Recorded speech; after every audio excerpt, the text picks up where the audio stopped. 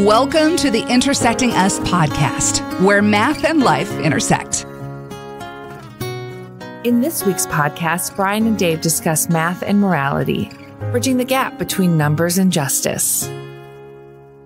It seems like every culture that you study or you live in or you experience if you go on travels realizes what justice is. And I guess maybe a better way to put it, we definitely seem to know when injustice is done. Today on the podcast, we're going to talk about that word justice. Again, this is one of the chapter names in Francis Sue's book, Mathematics for Human Flourishing.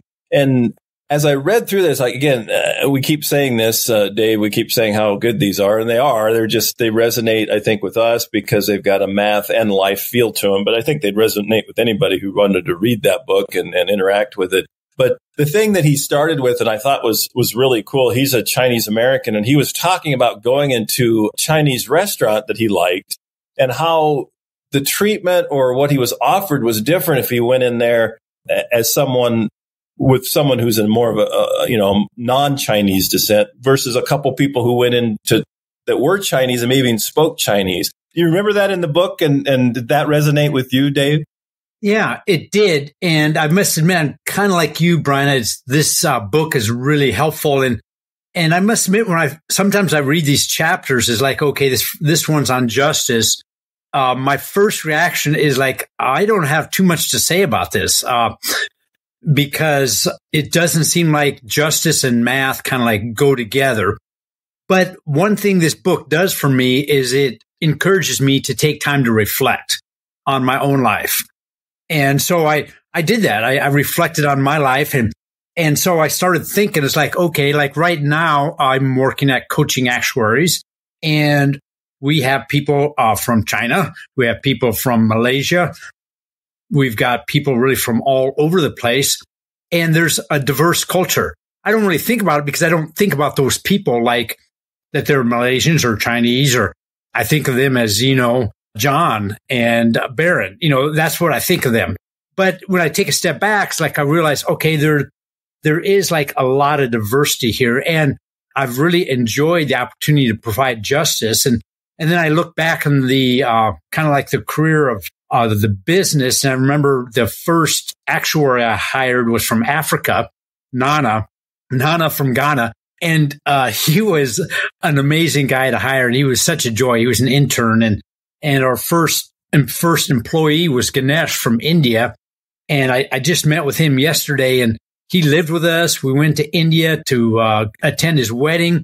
And so as I started thinking about it, there's just story after story I could think of about people I care about from a very diverse background, but they've become so much part of my life. I really don't even think of them other than who they are. But this chapter kind of encouraged me to take a step back and realize maybe a bigger picture of what's going on.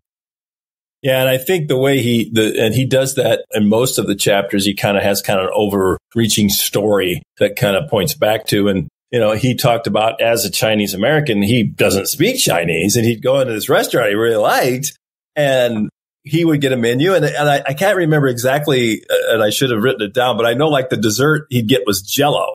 Which is very American, in some ways. But he said if a couple guys came in or gals came in that spoke Chinese, they got a different menu, and they didn't get Jell-O. They got more Chinese, no traditional Chinese. And his whole idea was they would say, well, you don't need that menu because you're not, you're not going to like it because you're not really Chinese.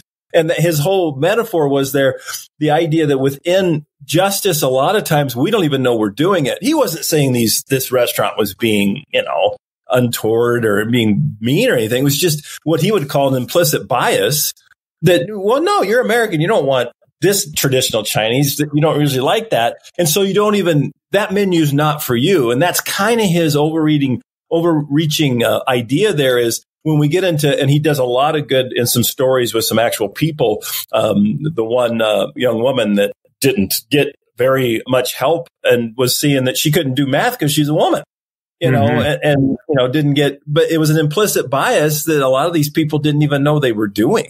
And there was an injustice being done. She wasn't being treated like other people. which was kind of what the whole chapter's about, really. Right. Yeah, I was reminded that this weekend I was visiting with a friend of mine, Felix, and Felix is just turned 18.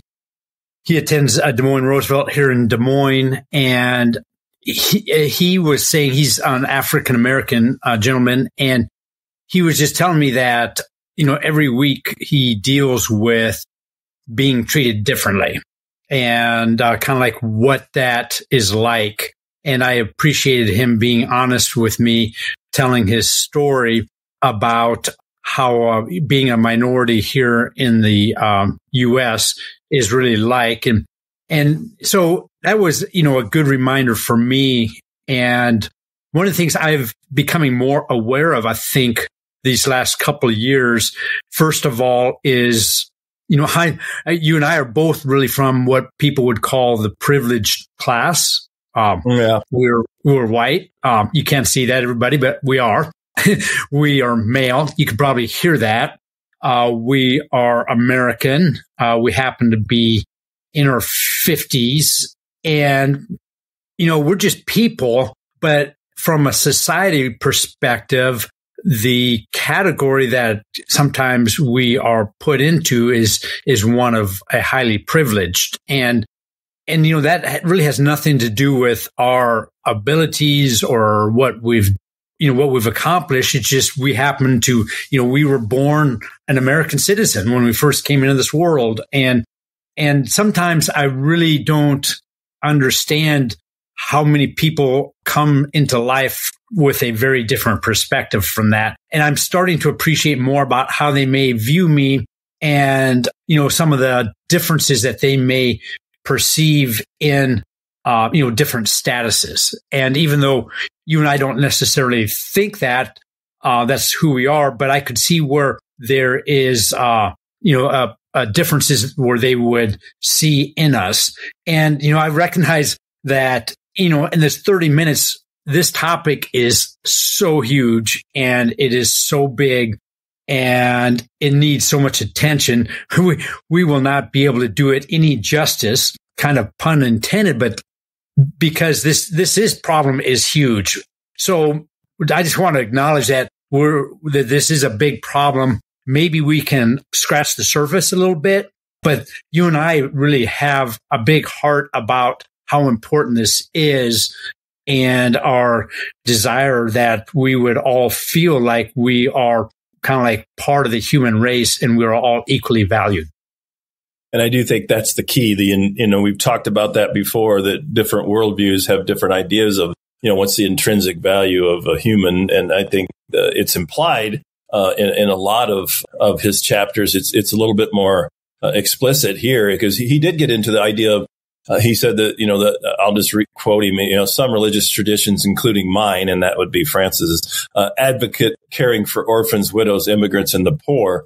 And I think, and then he did a really good turn to move that into math. Because a lot of this chapter is about people not being given an opportunity, a just opportunity to use their, in this case, mathematical abilities because of whether it's race or gender or something like that. He said, I see these categories in the mathematical community as well. People who don't have an advocate, nobody to say, hey, you can do it, that within the family and and those who are new to mathematics, maybe they didn't have a high school that you got to take Calc 3 before you got to, to university and those with no resources, those are, he used those as kind of the same categories. They're powerless in mathematics. And his whole idea was kind of a call to arms to people reading it who have some power, which we would both be probably on that in a sense that we have power, maybe the wrong word, but opportunity to help people.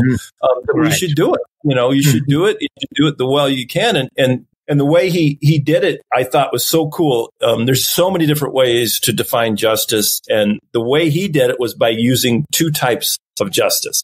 The first one he called primary justice. And I love the way it involves right relationships. And that's what we've been, intersecting us. That's what we're about. Life and math. Again, we can do math, we can do life, but if we don't do it together, why bother? But treating each person with dignity, care, and establishing social practices and institutions that support these aspects. That's primary. And then he got into what he called rectifying justice, which is spotting something wrong and trying to make it right. And then this line, and I'll let you kind of talk to this, Dave. This line was so cool. He said, if primary justice, teaching each person has dignity and treating them with care were commonplace, rectifying justice would not be needed. I thought that was really good. Yeah. And that's what we're trying to hit is the primary part, It is. Yeah. And I know that people, let's say, that are in the public school system, they're dealing with, have to be reactionary because people within their school perhaps feel like there's injustice. And so they have to deal with it. And you and I were sitting here at Intersecting Us. We have no employees, and we can maybe talk ideally about the primary justice, and that gives us freedom to do that. And it's much easier, a much better culture to be talking about justice when we're not trying to solve differences between two individuals. And so I do like how we put that together.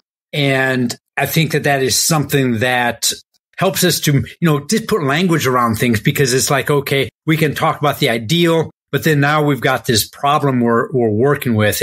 And just to give context or maybe make this real, Brian, you know that I've been going through a process the last few months of being involved with a mission to help the inner city of Des Moines basically flourish, come alongside and helping them.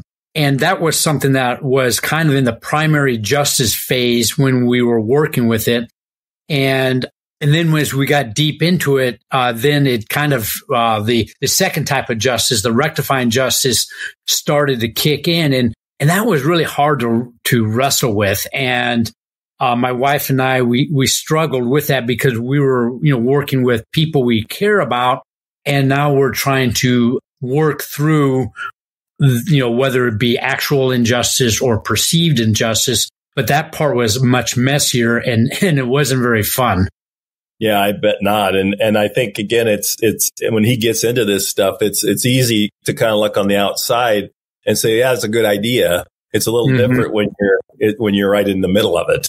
That makes it a lot harder because, now it's real. And again, the primary justice is an ideal where the rectifying justice is essentially an action where you're spotting something and you're trying to make it right because you believe that each person has dignity and care. And I think where I see, and it could be a rabbit trail, so we don't go down very far, but just to put it out there, what I can sometimes see is what we tend to do is sometimes the pendulum will go too far the other way. I don't think we need to talk about that too much right now because I think we need to, right now we realize that there are some implicit biases in math that he's talked about, empowering people and letting people use their gifts and talents regardless of, what they look like or how they talk. But what you can happen is you almost think, well, if somebody's different than me, then they're really good. It's like, well, I think justice would show that and dignity would show that, maybe they have some problems and we have some problems. And that's the relational thing. You don't know that unless you know them. And that's the problem we get into. We categorize people. It's like, well, those people over there, they don't have the power. So we need to give them justice. And sometimes that can be about as bad of a problem as not realizing that they need it. Again, I know this is very hard, but you can't really do much unless you just do it. It's not always one-on-one, but if you got to know the person. Right. That's the key. And every example he gave, it was personal. Right.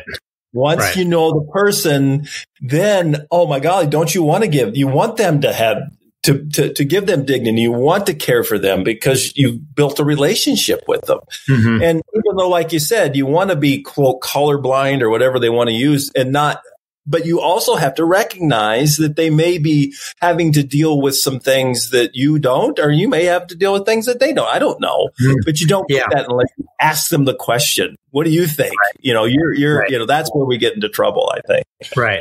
And that whole idea of the pendulum going too far, if I'm understanding what you're saying correctly, is we want to make things like fair. We don't want to enable someone by lowering the bar for one person and having the bar higher for the other. And that's one of the things I think that, for example, we see in the actuarial exams. And that's, a topic we talk a lot about because that's where we come from. is that in the actuarial exams, the graders, whether it be people or computers, they do not know who the people are that, wrote the exams. Their personal identity is private and it's not revealed. And so there's really no way that there could be any biasness in there, unless perhaps if you have an essay and you start maybe making conjectures about their handwriting or something, but that's stretching it a bit. But the bottom line is that the actuarial community tries to provide justice in how people become actuaries and making it fair for everyone. And I know that that's what the school system tries to do. It's more difficult there because, the professors know the people and there is personal knowledge there. But in the actuarial field, for those exams, it gets closer to the ideal justice that I think we're all striving for.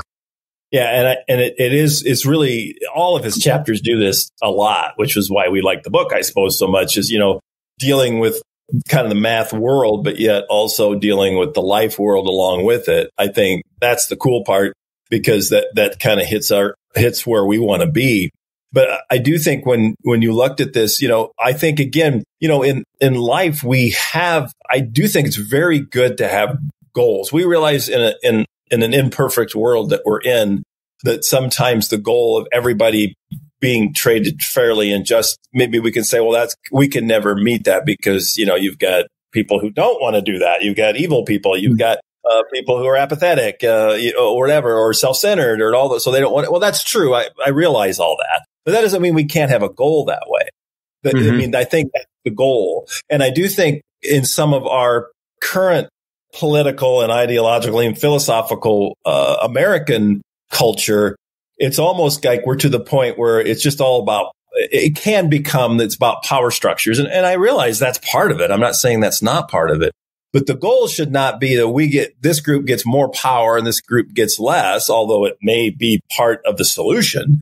The goal should be that everybody's treated with dignity and everybody's caring about their fellow person because they're intrinsically worthy. And if that means we need to change some structure, sure, let's do it. But that goal should not be to just balance power and equal out stuff. It should be, everybody should be treated with dignity and given an opportunity. And I know that's not in here, but it comes to mind. Everybody, if you're truly trying to show dignity, everybody should we should be able, within the right parameters, to forgive people if they don't do it right.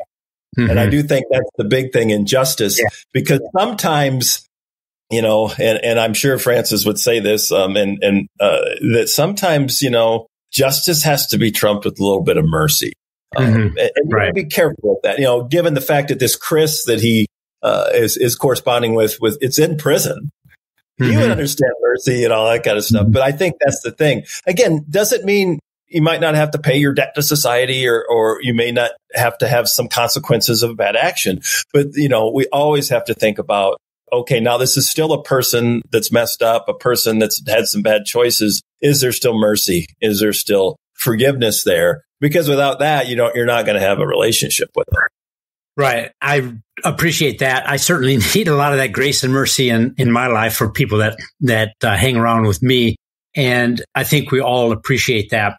And, I think taking maybe another turn on this topic is that if it's hard for you or if it's difficult for you to kind of see where math and justice kind of can flourish together, I would encourage you to take a look at the history of math. And maybe you've done that already, but take a look at it within the lens of this topic of justice. And so rather than thinking about, well, you've got the Greeks, you've got the Egyptians, you've got the Indians, you've got the Europeans, think about it in terms of how all of these different cultures and time periods and people contributed to the math that we have today.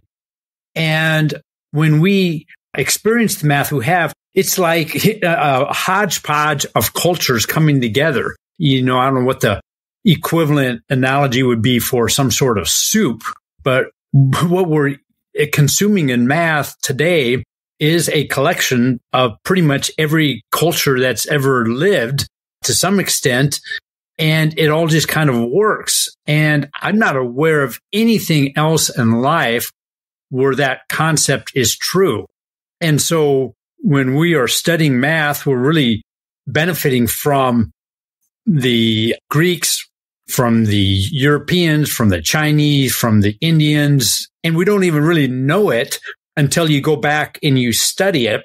But we need to be, I think, grateful for that heritage that we have, and that it is a beautiful thing that we can now experience. And it's really about justice in the big picture of how it arrived to us through time and culture. Well, and I think that does go back to, what he's talking about with the primary justice, the idea that given we have all those different cultures and time periods and that have put so much work into math, and you could, if you're listening to this and that's not your gig, you can put your own field in there, medicine or science or whatever. But, his idea is because of the dignity and the care we should have for people in relationships is that we shouldn't assume that certain people are not going to be good at math. Certain demographics of people. And he uses, I think he used that the metaphor, you won't like the stuff on that menu. You got to have the other menu. And it's like, well, how do you know? And he did get into the grades and how that's just a snapshot. And that we shouldn't, and it's a whole idea, he's talking to teachers here. So if teachers are listening or anybody who has an ability to kind of mentor someone, let's go with trying to make them flourish, hence the name of the book. And I think he even put it that there's no good reason to tell someone they shouldn't be doing math. Mm-hmm. Because you just don't know from the measurables if that's just because they're measured at a point. Who knows what their potential is?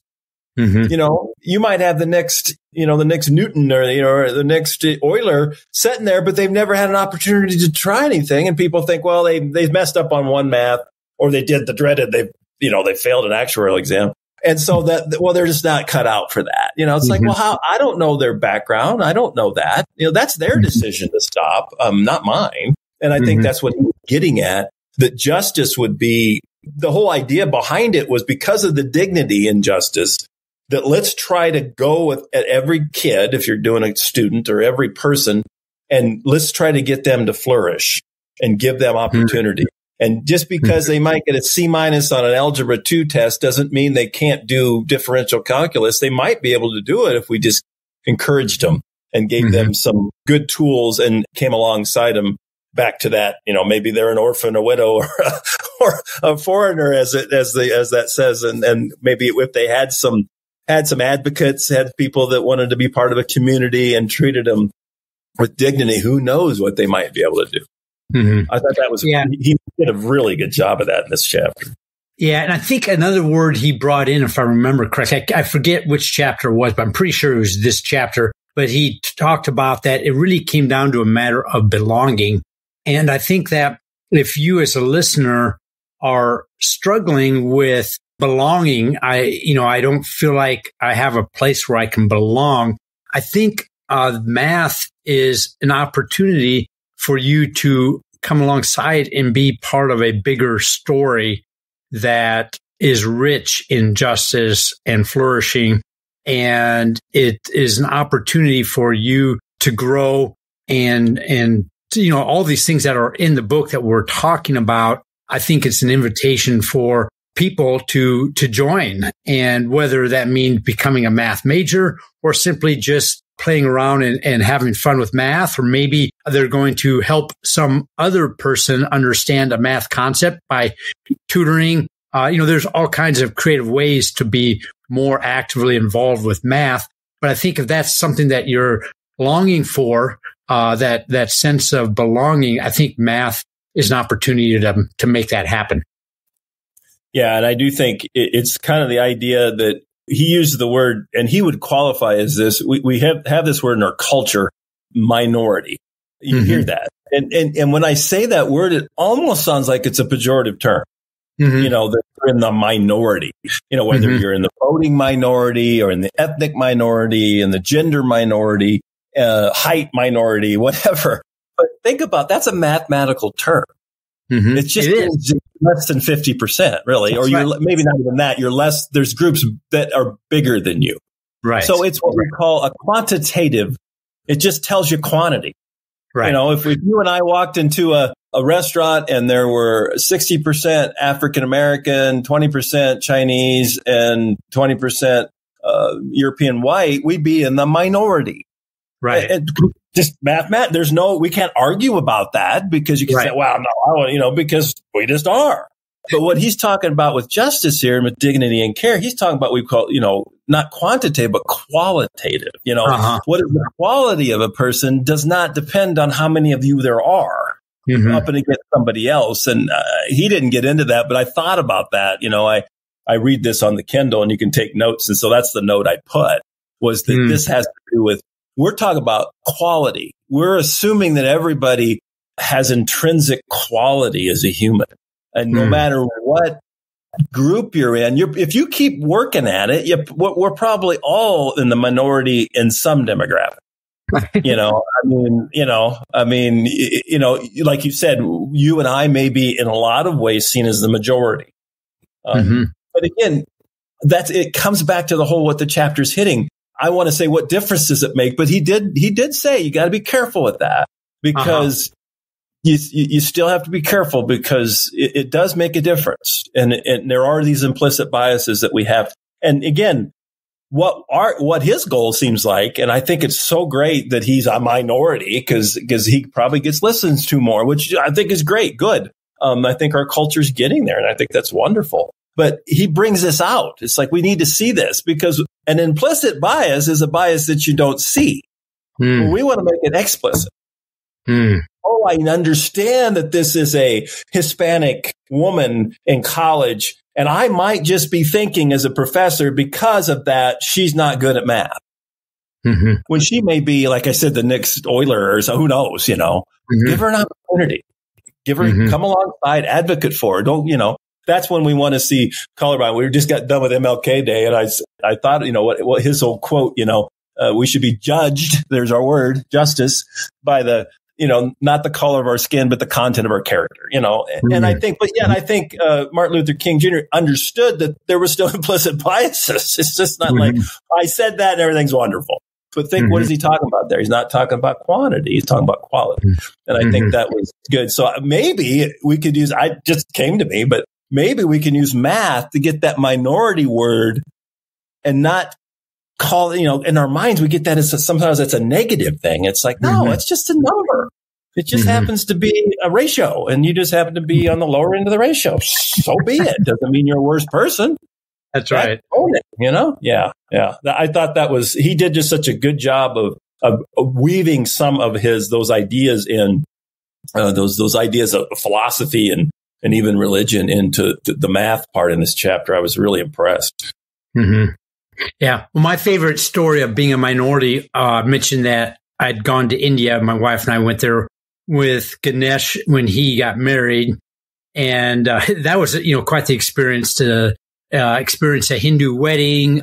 He met his wife for the first time. He was living in the States and his wife was in India and they had an arranged marriage. And so talk about cultural differences. We, Julie and I, my wife, we had a lot of different cultural experiences that were really cool. We love Indian food, but we got to meet the people of India and it really was neat. But the one story I remember that was pretty funny was when we were on a train, we spent a lot of time in like Madras or Chennai, and it's a huge city. But then the wedding was in this small village in southern India. So we were taking a train out there, and often I would just go outside. You could go outside of the train and kind of look at the countryside. And as the train's going by, I would see a bunch of kids playing out in the field. And then they would see me, and these kids are probably, 7 or 8 years old. And there would be like a bunch of them. And then one of them like saw me and he got all excited. He started pointing at me and then yelling, white man, white man.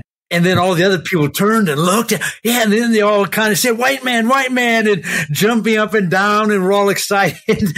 And I told Julie, they may not have ever seen a white person before. And I was the first one. And so that really felt like I was a minority there. But, when you see kids jumping up and down, you know that they're not saying anything mean or whatever. They were actually excited that, hey, this is it's like a Martian.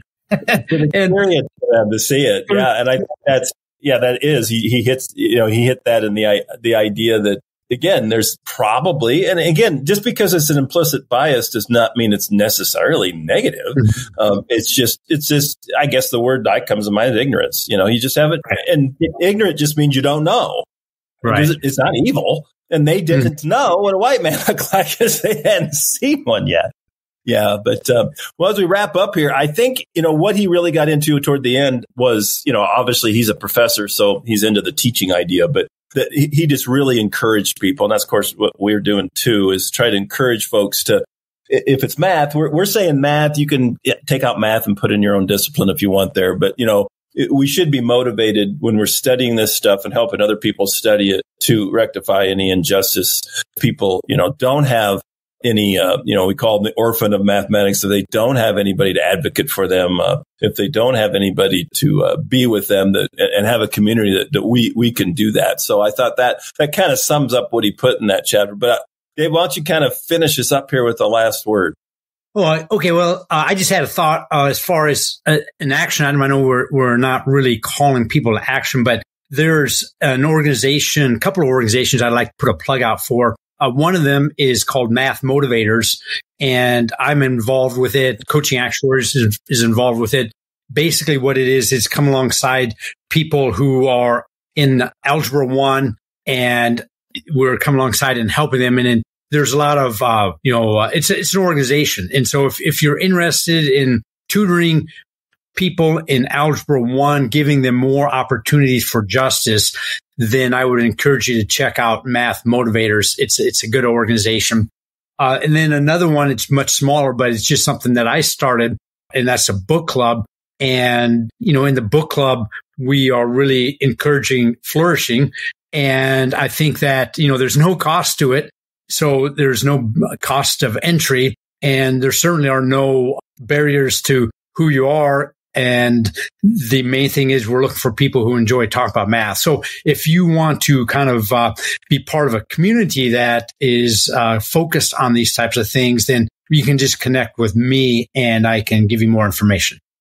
Yeah, thanks for that. And that does that ends us up real well because, when you talked about community, that is part of what it means to do justice, because you can't really do it without having relationships with people. And again, you're going to be able to, not that we're looking for injustice, but when somebody needs help or they're feeling like they're being treated in a bad way, that's a lot easier for them to come for help when they have somebody they trust in a community like that, whether it's Math Motivators or the book club. So we would encourage you to get into that. So yeah, justice is something that we all, again, as we started with, we know about and we know what we see injustice. But I think this, Francis did such a good job of putting together the math part and showing how it can help us see things in life just a little bit better than if we don't pursue those things.